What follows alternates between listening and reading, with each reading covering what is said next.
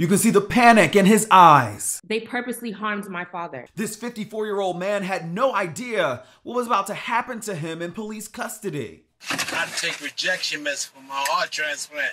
He was arrested after having a verbal disagreement with a neighbor. All he wanted was for somebody to get his heart transplant medication. It's gonna be a problem. It was a serious problem. Records show they never got him his heart medication. He died days later, while his family says this all could have been avoided if somebody just listened to him. I'm Justin Carter. This is TSR Investigates.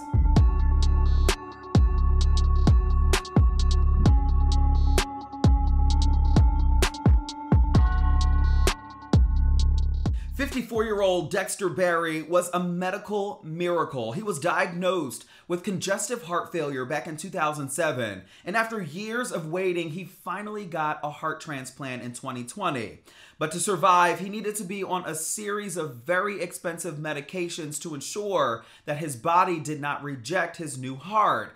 It cost about $2,400 a bottle. He took about 3 pills a day and was doing very well. He was healthy. But after he got arrested late last year after a neighbor dispute, he begged police to ensure that he'd have his medications. But that never happened. It was the Friday before Thanksgiving, November 18th, 2022. Dexter Barry seen here in the back of a police cruiser. He told a sheriff's deputy in Jacksonville, Florida, that he was fed up with his neighbor who had his Wi-Fi password but stopped splitting the bill. He said, "Oh, I've been off your Wi-Fi." It says in this police report that Barry told his neighbor, quote, "I'll beat your expletive and knock you out your chair. Don't make me F you up." Now, Barry did admit that he cursed at his neighbor, but never physically touched him. In fact, he left after the argument and ran some errands. I didn't put my hands on. No, so you're confusing assault for battery. Battery is physical contact. Assault is a threat by words to cause harm, causing fear. You're a grown man. I'm a grown man. You know what I'm saying? It ain't like I try to cost him. As the deputy started to write his report, Barry started to worry. I take rejection medicine for my heart transplant.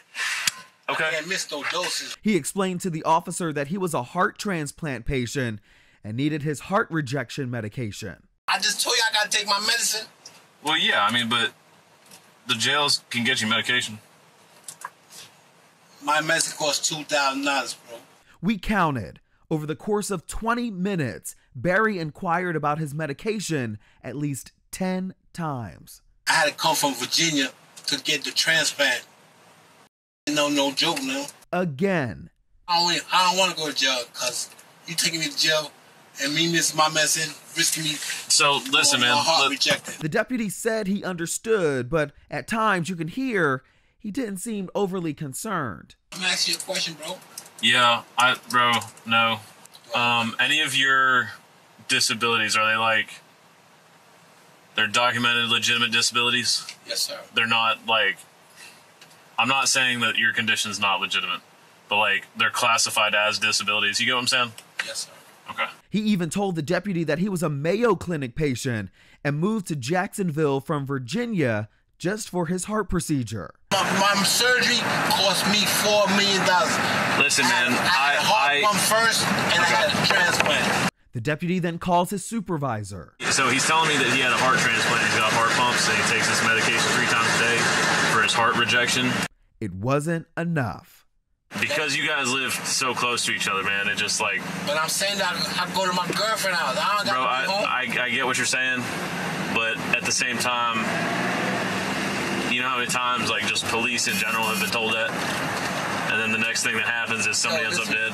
Barry was taken to jail, still no medication. Court records show that he went before a judge on simple assault charges the next day and even mentioned to the judge, quote, "I'm on medication. I just had a heart transplant and I haven't took my medicine all day since I've been locked up, and I take rejection medicines for my heart so my heart won't reject it," end quote. The judge responds, quote, "They haven't been able to contact the victim in this case. I'm going to simply set a bond in your case of $503 and add the additional condition of no violent victim contact." So when he called me, he was like, "Yo, I just got out of jail." I'm like, "What?" You just got out of jail. This is his son, Dexter Barry Jr., who found out about his dad's arrest 2 days later when he was released. He says that his dad never called him because he didn't have his phone number memorized.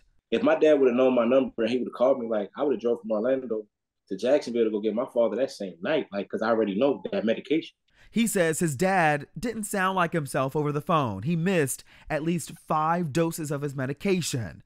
His instincts were right. His father, Dexter Barry Sr., died 2 days after their phone call. According to the Tributary News, who broke the story, the county medical examiner declined to perform an autopsy, so the Barry family hired a pathologist and ordered their own autopsy. It concluded that Barry's body rejected his heart, but the pathologist further wrote, quote, "As a general pathologist, I do not feel qualified to give a professional opinion as to the effect of discontinuation of the anti-immune therapy to this patient for 2 to 3 days." We gonna go to war behind our dad. This is Barry's daughter, Janelle King. To know that he had a heart issue and to keep him in jail without his meds, you could have gave him a summons to come back to court, have a court date. You could have gave him a warning. But to take him to jail after he told you 7 times in the car, you know, I need to have my meds, I can't go without my meds, et cetera, none of that should have never happened. She says she hired an attorney months ago who's been fighting to get her father's jail medical records. She says it wasn't released until the news media got involved. They refused to give him any medical documents up until this morning. This is the medicine log from medical staff at the Duval County Jail. They called the Walmart pharmacy the day he was booked into jail, but it wasn't for heart medication.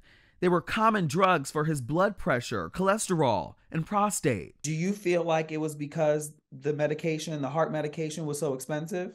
Yes, we all think that. Yeah. Dad constantly went to checkups and, you know, got things biopsied and all that. His heart was completely healthy.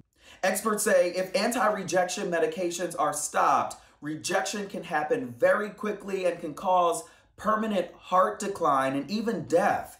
Now, I reached out to the Jacksonville Sheriff's Office for a comment. They can't comment about this case pending an internal review, but the Barry family says that they are right now ready and preparing for a lawsuit to get justice for their father.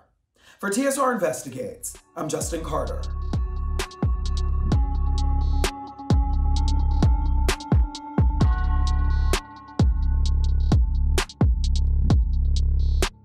Hello, roommates, and thank you for watching our YouTube channel. Do you want more TSR Investigates? Be sure to subscribe and check us out at theshaderoom.com.